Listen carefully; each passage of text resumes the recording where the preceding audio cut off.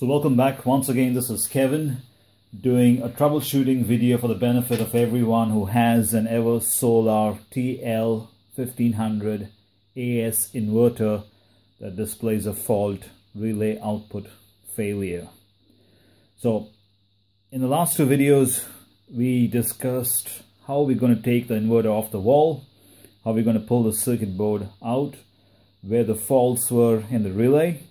And this one I'm just going to simulate and show you a final test you would like to do before you put the circuit board in to prevent any short circuit and damage anything else.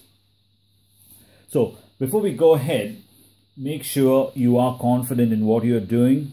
Make sure you're taking safety as a top priority. You are not by yourself. You want to do this during the day when you've got plenty of light. Someone's with you.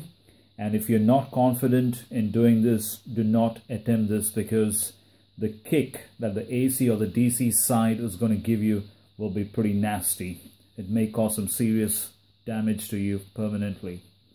Also, while you're going to do this, make sure you isolated the AC and the DC side. There is an RCD where the inverter is actually fitted. There will be two switches up there.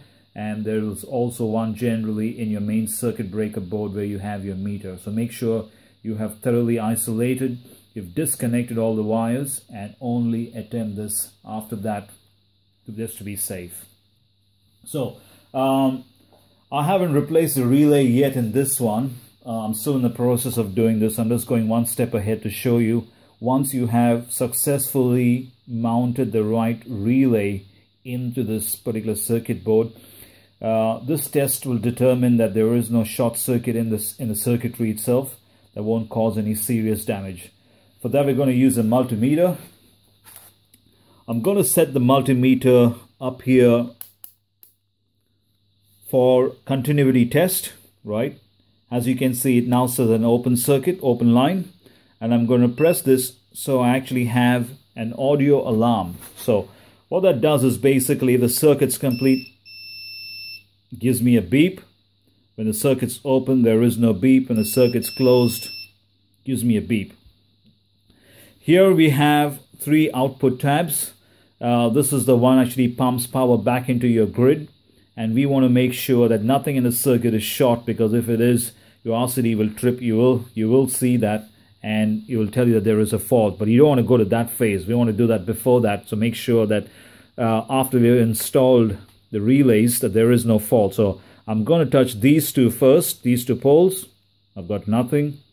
I'm going to touch this one. There's nothing. Then I'm going to touch these two and these two. So that's the test. You want to make sure that these three poles, none of them have a closed circuit, because if they are, it's a short, and if it's a short, you have a massive fault current, and if you have a fault current, your RCD is going to trip. So two outside ones, the inside one to the center, the outside one to the center. If you don't get a beep like this, you're all good. But if you get a beep, that means there is something wrong in your circuit, which means the circuit is short and you don't want to install it while that is happening. So that's all we have in this particular video. Thank you for watching. Hope this has helped you. If it hasn't, you might want to contact EverSolar or the right technicians in your area, depending which state you are in or which country you are in, and they will probably get you a refurbished unit to help you out. Once again, it's Kevin, and thank you for watching.